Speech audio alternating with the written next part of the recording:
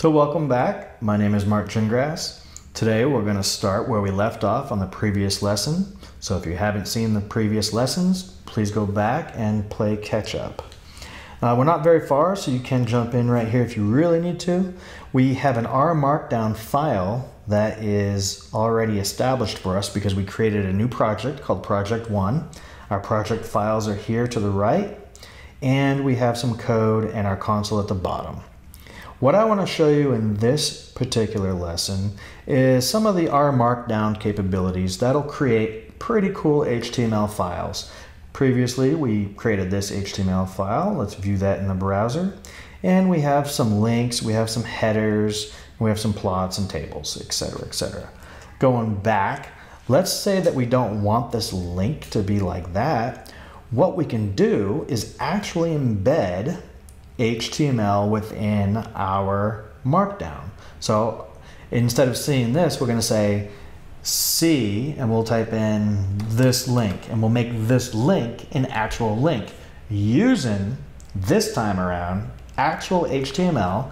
So we would actually do a href equals, and we'd put it in quotes, and then we'd have the link there. And if you don't know HTML, do not worry. This example is purely just for demonstration purposes, and we're going to avoid HTML from this point on. But I want to show you that you can for some of the more advanced users that actually know a little bit of HTML, or you can do some research on it.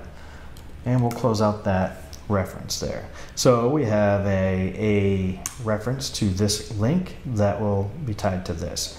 Now what we're going to do is we're going to knit this by clicking on that knit button.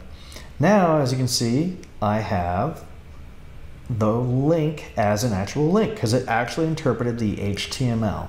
Pretty cool. Now, every time I run this, I can open it in a browser, which I highly advise you to do, because this right here is just a browser, an RStudio rendering of this as if it was in a browser, but you truly should check these out in your own native browser like this. That way there's no confusion. Sometimes there might be an error within RStudio's browser rendering versus Chrome or IE, whatever you use. Let's close that out. So I showed you how to do links using HTML. Now, instead of HTML, I have that copied still, so if you don't copy that RStudio site, let's see if I can remember this, it's been a minute. We are going to put it in parentheses and brackets. So this bracket, I call it a left and right bracket. We're going to put in the word link, and then right afterwards we're going to put it in parentheses, the actual link without quotes. This is Markdown language, and you can find a lot more about Markdown language in various websites. Just look up R Markdown or Markdown language tips. Notice this is all I did. I'm going to knit this, and we're going to see the same exact thing. Pretty cool. So you can actually embed HTML, or you can use the Markdown language, which is a little bit cleaner and probably preferred in this environment. Now you see this little star star knit star star. The star star means bold. Let's run this again, and I'll show you where the word knit is. You'll notice it is in fact bold. Pretty cool. Simple as that. It makes it bold. An awesome little tip. If you highlight something like the word document, you can double click on it to highlight it, hold shift and hit the star, and you'll notice a star shows up on both ends of the document. By the way, when there's only one star, that is in italic. So let's knit that, and we will see the word document is in fact in italics. You want to make it bold? Double click, shift star, it puts 2 more stars on there, and now we have a bold document. I'm not going to run it right now. Are you finding these videos useful? If so, maybe give it a share on social media. Let others know where to find a good resource for R and R programming. That'll help me grow my channel and continue to make more content for you. Thanks. Now, a couple other things is you saw the heading up here, this R Markdown. What if it was a little too big, or you wanted to make that a 3rd level heading? Simply just add another star. Also, this space, I believe, is very important. Let's double check that. Let's knit it the way it is. It's kind of fun to create these. Our Markdown's a little bit smaller than the including plots, because the including plots had 2 levels, or header 2, I believe. This is header 3, and it worked. Now you're going to find some frustrations, like little simple things like if I don't put that space there, what will happen? It didn't do level 3. It in fact did level, basically the paragraph level. And so that can be very frustrating because space does matter in our Markdown. So we need that space after the 3 hashtags. And the same thing for a lot of other things. Let me show you another thing that's very common is add in bulleted lists. We're going to hit enter here on line 11. So we're now on line 12. I'm going to say this is a list and I'll put a colon there. Now a new line, I'm going to hit the star button, shift 8, 2 spaces. Another thing, this will drive you a little bit crazy because you're going to forget that it's 2 spaces. You're going to use 1. You're going to have to go Google this.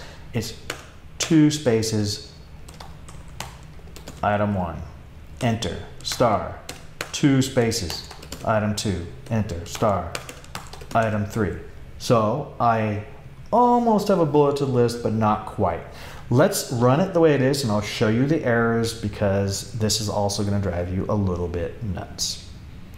Okay, this is a list and it did not work. Why did that not work? Again, more space problems. It's not the space below, it is actually, but it's the space between lines 12 and 13.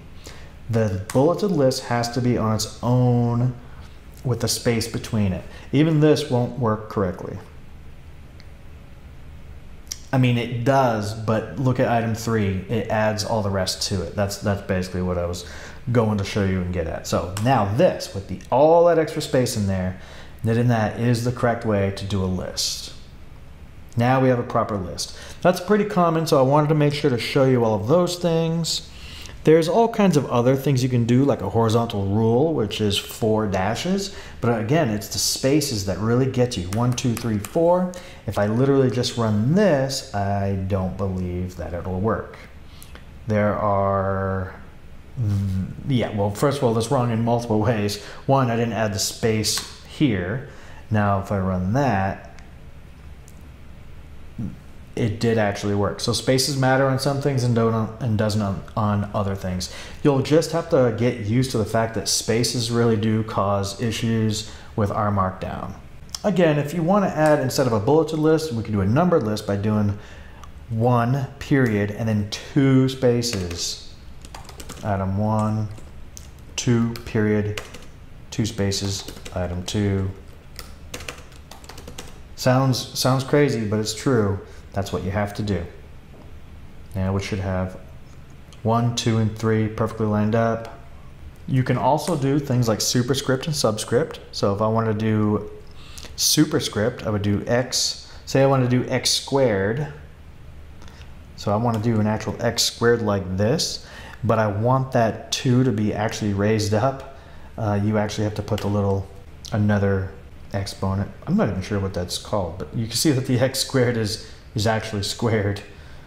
Okay, anyways, look up, and I'll show you links throughout in some of the documentation, but look up some of the R Markdown. It's really interesting and fun to learn, and you can actually use it just for HTML for that matter.